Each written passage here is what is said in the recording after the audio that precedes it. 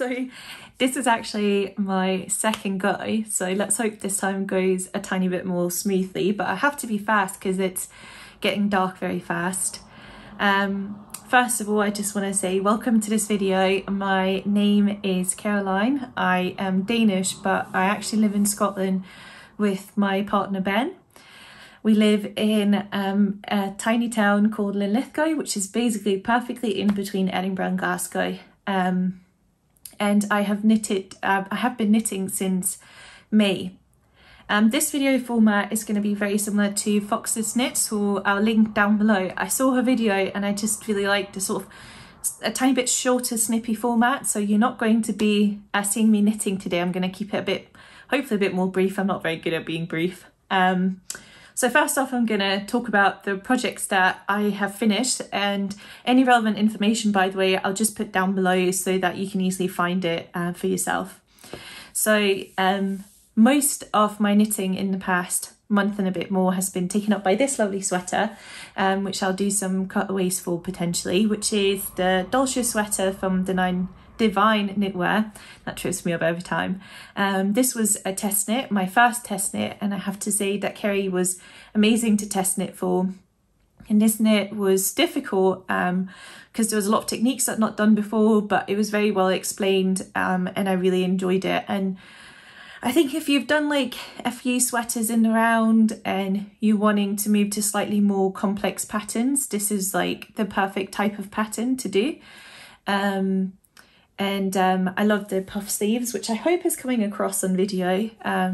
It's really, really, really soft. It's knitted in Lana Gatto VIP Maxi in white, as well as Filclana Telia in Snow White. So it's really fluffy and beautiful. I bought that from knit.co.uk or Knitting is My Rehab on Instagram. I'll link her shop down below. I love all her yarns and she's really lovely. So just took up vast majority of my time, but I'm really happy with the final product of it. It took me about 4 weeks, which is quite a long time. I think it's just the techniques and all of that. And in between all of this, I also started a new job, which did decrease my knitting time a little bit. Speaking of starting a new job, my lovely old work colleagues that got me into knitting gave me a gift card to Loop London Loves. Loop is like my absolute, like my first yarn shop love. I bought many of my first projects from there, and I decided to spend it on some really special, and I've cast on for the first project for that. So I am currently knitting a hipster hat from PetiteKnit, and you can see here it's Loop kindly wound it up for me, which makes it a lot easier than having to do it at home. It's such a beautiful mix of colours, and I think the hipster hat is actually, this is my second one. I finished one basically middle of November, which I sent home to my cousin, and I just thought when I tried it on, the fit was really great. Obviously it's ribbing and I just think it's going to be really comfy. I usually always do a gauge swatch, but I've actually not done it for this, which might be a potential risk. But I have quite a small head, so I'm staying optimistic that it won't be like too much of an issue. And I just couldn't wait to cast on for that. And the other project, which I'm hoping to finish by Christmas, is my second Selma sleep suit. This is knitted in Drops Merino Extra Fine, so it's quite chunky actually. At least for me, it's not like chunky, but it is like Aran weight, I guess. Runs 110 meters per 50 grams. It's a lot more affordable than the original yarn suggested. I knitted a sleep suit once before, which I'll put up a picture of, which was in like a lilac colour with silver glitter through it, and it was really, really beautiful. But this sleep suit will end up being about half the price, and I really wanted to try more of Drops yarns as well. So far the biggest difference I'm really noticing is that already there's so much stretch to it.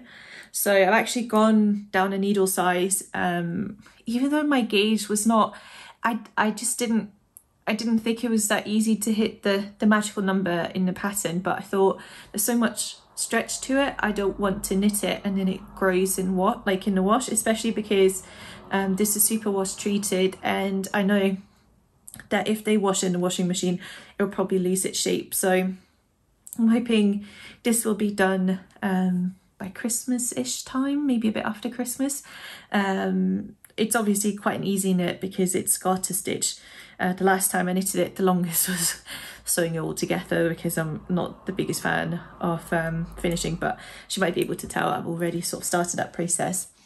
It's yeah, I think it's going to be really lovely. I have some beautiful mother of pearl buttons as well to complement that. So that's what I'm currently working on. I have felt, if I'm honest, a teeny tiny bit lost after finishing the sweater, just because I usually always have like a very big project on the go, like a sweater.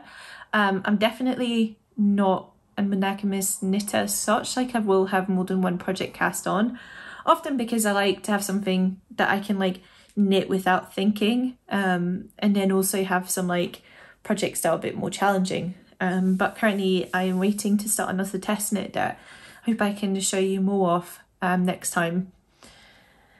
So that's what I'm currently working on, my work in progress. I thought I'd show you some yarn acquisitions. There's quite a lot. So currently I am on a like more yarn buying.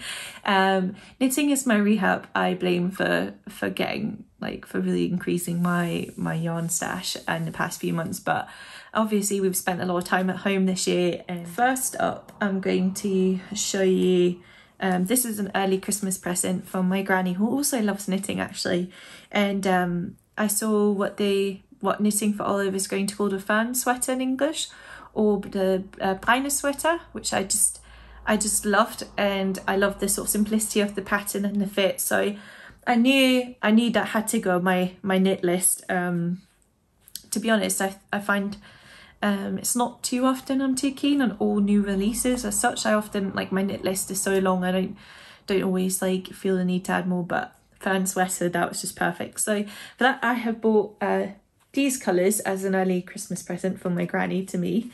Thank you, Granny. This is in the colour Claret in Orinrol, and it's this like lovely deep red. It's quite warm tone. This is like, I love red tones, that's always my choice, like what I'm naturally drawn to when it comes to yarn. So it will be my first time using Knitting for Olive, but everyone absolutely loves it, and I think with some of the ethical discussions around especially mohair, which a lot of the Scandinavian pattern designers are using, I'm really excited to try something that has, I think, quite, you know, Knitting for Olive does a lot for their sort of the ethical use of yarn. They have some beautiful colours, and I also have to say that the delivery was really good to the UK. So yeah, I have enough for buying a sweater here. As I said, my colleagues gave me a really lovely gift card to Loop London, and so I bought just one ball of this multicoloured yarn that I'm knitting the hat in, but most of the gift card I actually used for yarn for sweater, so this was my choice of combination. So this is a Madeleine Tosh colour, which is called Autumn Leaves, I think. So it's like, in real life it's like a pale pink base with lots of speckles in it, which I think will knit up absolutely beautifully, and then I bought my hair to go along with it. So this is Gepard Kidsita, which is another one that I've seen people saying, first of all, that they really like working with this yarn, but also that Gepard has a lot of ethical standards, so that's another reason. To be honest, to me it looks like most mohairs, like I think they are quite similar, but I have to say Gepard does have a lovely shade range. I think this is the colour Mink, although it doesn't actually say, it says colour 481 here, but I think it's the colour Mink, which is like a cool tone pink. So yeah, these two I plan to knit together, so I have a sweater quantity of these.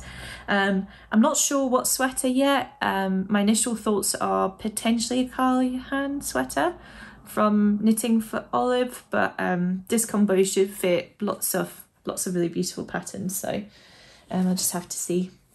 I think it will be a Knitting for Olive pattern. Another thing that I bought, which is just so gorgeous, so another, just like the fern sweater, another sweater I just knew I had to knit is sweater number 11 from My Favourite Things Knitwear. So I have, it's called beige. It's like a very light cream colour. Or is it called cream? Maybe. It's Maxi, Lanigato Maxi VIP that I bought from Knitting Is My Rehab. And I bought some mohair to go with it, but I thought beige on beige was a bit boring, and I saw someone who had hand-dyed, like a second strand of like hand-dyed mohair with the sweater number 11, and I absolutely loved how it looked. And I thought, you know, that style of sweater, as we're stuck at home, I'll get loads of use out of. So I was kind of seeking for like the perfect second thread for a while, and I found this from like Sakami on Etsy, which I'm sure won't really be done justice, because like any hand-dyed yarn, it never looks as good wound up like this, to never do beautifully in like a, you know, like a skein. But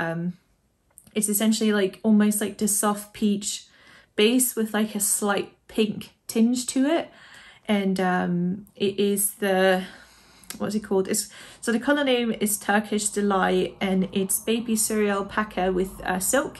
So it's going to be a tiny bit chunkier than my hair, so I'm definitely going to gauge, you can almost see it here, it's a lot thicker, so I'm definitely going to gauge swatch for sweater number 11, because I reckon I'll have to rejig my needle sizes a little bit. But yeah, I just saw this and thought this is just too gorgeous to pass up. And so she's called Feed the Bobbin on Instagram, and to be honest, I found her suggested on Etsy, because I love scrolling Etsy for beautiful yarn. And yeah, she has 20% off in December. So I saw this and bought it immediately, but she has loads of beautiful colours and her delivery was really fast. So I can't recommend her more highly. And also I love when they're so nice to put into like a ball of yarn for you, to wind up for you. So I actually bought four like skeins of it. So which is 50, because they are 50 grams, it's 50 grams more than what the pattern calls for, but because it's slightly thicker and it has like a slightly shorter, I thought that would put me on the safe side, and again, I think I can easily knit off this. And I've been quite intrigued to try like baby cereal packer. I can be a tiny bit sensitive to yarn. I don't find my hair too bad, but yeah, I have waffled off for long enough, but fair to say it's gorgeous, and I would definitely recommend checking it out. And I think in the new year, since I have plenty of like, yeah, I'm going to be buying a lot more hand-dyed yarn. Something that isn't hand-dyed, and I apologise for all the noise as I dig it out. So my final acquisition that I'm going to show you, there are, I definitely have bought more yarn in the past about month and a half, but most of it was extra for this sweater, and then some just boring bits that I will spare you, which you might see in Finish Up BX later. But one really exciting thing is, as I said, I've really been loving everything from Knitting Is My Rehab, and I knew I had to buy this combo, because Telia, Filclana Telia is obviously like quite a common mohair choice, and latte is one of the ones that you just see everywhere. Usually this is knitted with marzipan in Avetta or in Peruvian Highland wool, but on its own, and it's like very cool toned light brown. Latte coloured isn't too far off, though it's quite cool. So to be honest, I think I wanted to sort of like know that I didn't want to buy basically a full mohair quantity of like 2 strands of mohair. I think it adds up really fast, and yeah, I think I prefer a slightly more defined look than mohair purely on its own. At least that's what I tell myself. So alongside it, I actually bought Lanigato VIP. I can't remember what this colour is, if I'm perfectly honest. I'll have to put it down below, but it says 8435. I think it might be nutmeg, and this combination together I think will be really good. Latte is a slightly more cool toned, but I think it'll go beautifully together. And I just absolutely love how VIP Maxi looks, so I thought I'd try VIP as well. So I'm not really sure what this is going to become. I have lots of things on my list, and I'm sure I'll find something. When I bought it, I originally bought it for the amount you need for Sunday sweater mohair edition, because I think Sunday sweaters are lovely, but who knows. To be continued. To be honest, I have so many projects in the new year that it'll be a while before I get through it. So yeah, I think it's perfect timing that I finish up because it is getting very, very dark.